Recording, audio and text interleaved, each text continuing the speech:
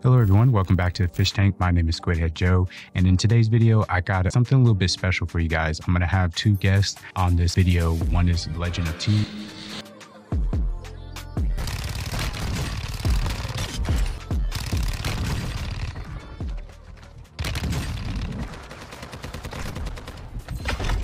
Oh my god, here's better. Here's better, what can I say?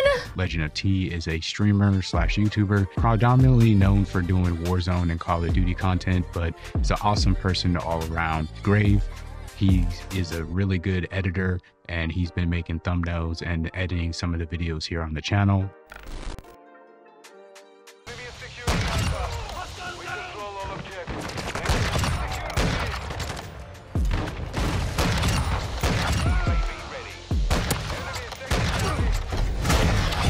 Oh my god!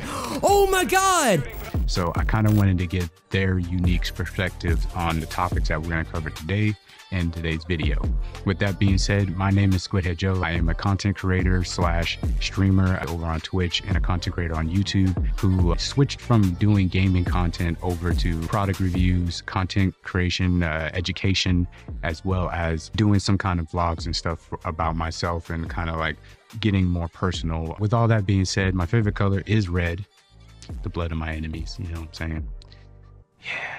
Enough of jokes and everything aside. One of the hardest things I would say I had to learn was learning that I have to be okay with myself first, as far as putting out content, and being careful to not let what people think about me or the negative comments or anything like that from videos or live streams or anything really affect me as a content creator. I've dealt with racism when I first started doing Twitch and doing content creation over on YouTube.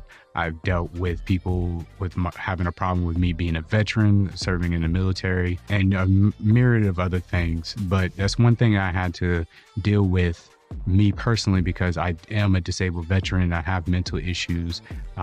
That's why, you know, I'm disabled. Dealing with all that and real life stuff can be hard being a content creator, especially being a streamer. Content creation, as far as like video form, you can always cut stuff out. But when you're live streaming and you're dealing with racism or whatever it may be, it's kind of hard on the spot. Some people have thick skin. I do not. It's something that I had to build up over time. Now I would say I have thicker skin, but when I started, I didn't. So that was one of the hardest parts of being a content creator. The number one tip I would tell content creators to focus on would be to focus on using, if you're a gaming content creator, use those gaming highlights that you would put into an actual video into shorts. And then if you're going to do longer form content on video games or something like that, I would suggest something like a retrospective or something along the lines of some kind of review of a video game, and use those gaming highlights that you did from streaming and stuff like that as a overlay of your voiceover while you're talking about whatever it is as far as aspects of the video game. The other thing I would say, if you're not doing any of that, I would suggest doing product reviews of things that you already own or use in your household or something like that. It could be anything from kitchenware to your office setup to your gaming setup, or, you know, what, maybe use a different controller than everybody else, maybe use a certain keyboard or a mouse or something, or maybe use a unique webcam or just anything, even LED strips or LED lights. It doesn't matter if somebody else already has covered that product or covered those things. You are a unique individual. You are your own self again. So your perspective on it or wherever, it doesn't matter if 18 other channels have covered those products or are doing that thing. You still have your own place in the spectrum of content creation. So you need to fill that space. This is an interesting one, why I like being a content creator or love being a content creator. It's kind of hard to explain it. First off, I did it as a hobby, especially with streaming. That's pretty much what I started doing. I did a little bit of Minecraft back in the day when that was blowing up on YouTube, but then I got into streaming, and I just liked streaming because it was simple. It was just, you hit a button to go live, and then you just streamed you playing a game or whatever, and that did good until it got to this point to where now it's super hyper competitive. And I think people have lost focus what the whole thing of content creation should be. I love streaming just to be a way to connect to other people who enjoy playing the games that I enjoy playing. And then content creation, I just love helping people find products and stuff they can use who are maybe on a budget like I was when I first started content creation. Now I'm in a better place, so I can afford to buy things like camera setups or anything like that. It's the fact of I'm able to give people an educated decision that they can buy a certain product or something like that, or find a deal that maybe, yeah, they can't get the super expensive thing or whatever that's well known, that's brand name, but maybe this budget item over here that does essentially the same thing might be in line of what they need / versus what they want. What do I hate as far as being a content creator? Everything. In all seriousness though, it's the whole fact of people and what they think content creation is nowadays, and this whole hyper competitive mentality behind content creation where everybody's trying to do everything else. I put out a video before about content creation and social media in 2023. I'll try to link it up in the cards up above. What happens is that nowadays everybody's copying everybody else. If somebody does a dance on TikTok and it blows up, everybody does the same dance. And it's not even actually dancing, it's choreographed movement.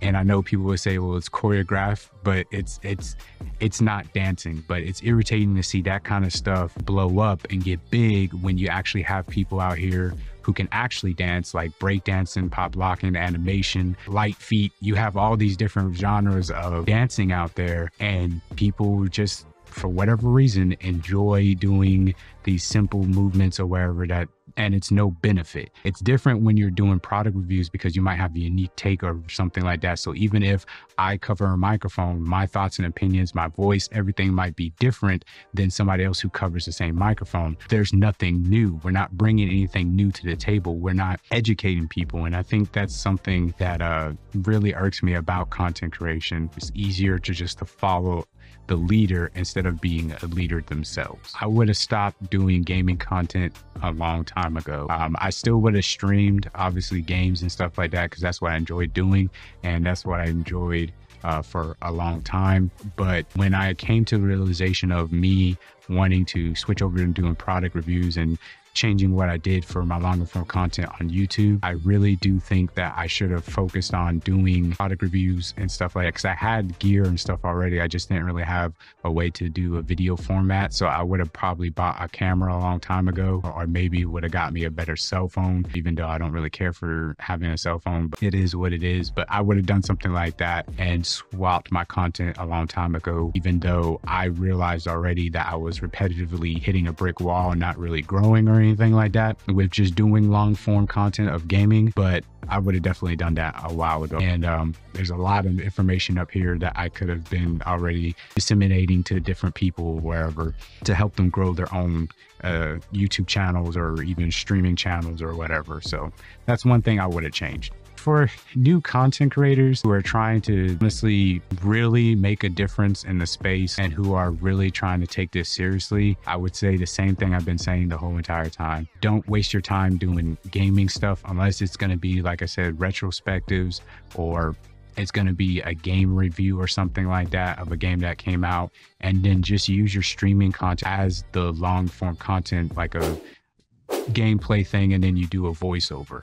I wouldn't suggest doing like gaming walkthroughs or anything like that. There's so many channels out there that's oversaturated with that through YouTube. So I would suggest just focusing on doing content that's going to actually get you long lasting effects or views or something like that, as far as, okay, this time next year, is somebody still going to be watching the video? Is it still going to be relevant? Like if you do a product review on a microphone or a keyboard or something like that, people are still going to want to know about that product, especially if it's affordable and you can find it easily, like on Amazon or at Walmart or something like that. I would suggest doing stuff like that, especially you can start with stuff that you already have in your space.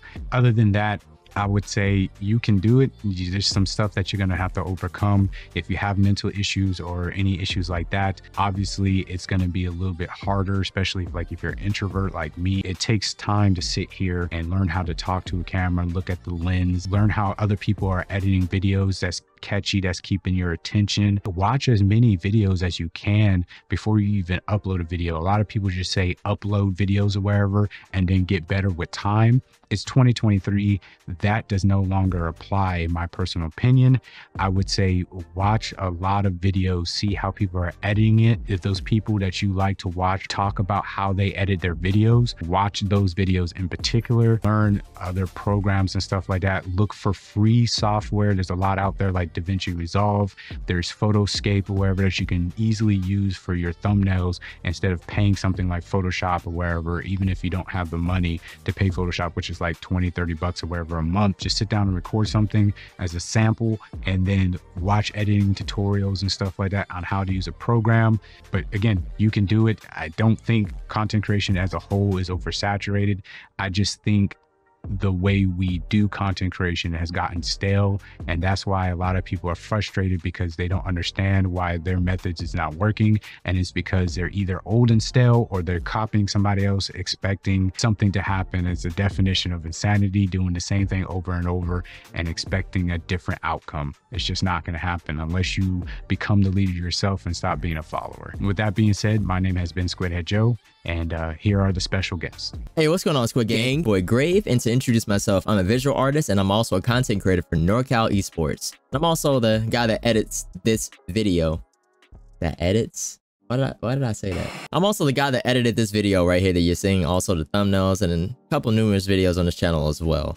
Nice to meet you. The hardest thing to learn from me specifically was getting over that hump of not seeing any progress in my videos and also my content and also my art as well. You have to realize that people are going to judge you either way it goes, so you might as well just go full steam ahead to whatever you want to specifically do and where you want to end up in life and end up in the career path that you've chosen. The one tip that I have for new creators is definitely focus on yourself, but also follow the trends, but throw a little bit of sauce and personality into your content and everything that you do, because obviously you can follow the trends as much as you want to and this and that, but if you just copy and paste people's videos, people aren't gonna really watch for that. But what you want to do is just take trends and put a little twist on it, you know what I'm saying? Like have that personality in it, like that only you could bring to it, and that's the key to it.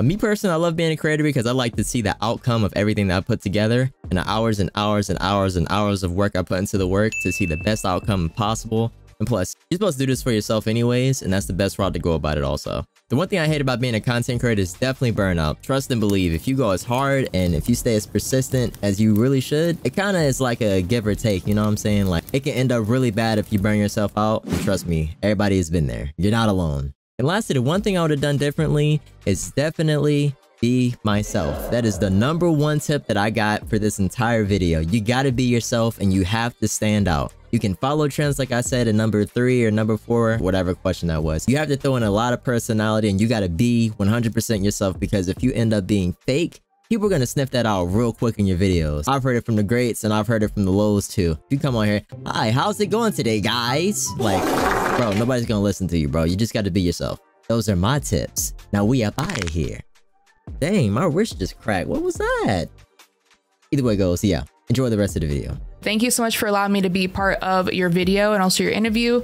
It really means a lot. Get right into this. Hi, my name is T, or Legend of T. I'm a content creator for Carnage Clan and I love playing Call of Duty. I also love going to the gym and also dancing. A little bit more about myself. I've been a content creator for about 5 to 6 years now. It's definitely been a journey, I will say that for sure. So one of the hardest things that I had to learn to be a content creator is to just being able to get over the anxiety and also stop overthinking. Because as a content creator, you're a people pleaser. You want to be sure that you want to be able to post the best content and all that fun stuff. And sometimes you think that you want to post something, but you're kind of like, oh, should I post this? Is this too cringy? That's definitely something that I'm still learning to do and to do better at today, is to like, whatever I have, just post it, because somebody out there is going to like the content regardless. And also learning to not care what people have to say and what you do, because we all are passionate about something out there. And if this is something you want to pursue in, We'll send it because we're all going to die one day. People are going to talk regardless. So you might as well just live your best life and do whatever that you want to do in your life. One thing that I do recommend for creators to focus on is probably consistency. If you're not consistent, it's going to be a little bit hard to gain an audience and also build your community, especially when new people come into your community. They want to see also different forms of content from you. So whether that means streaming or also posting on YouTube, Instagram, TikTok, whatever platform, they love seeing that. And also that's how you bring more people in too.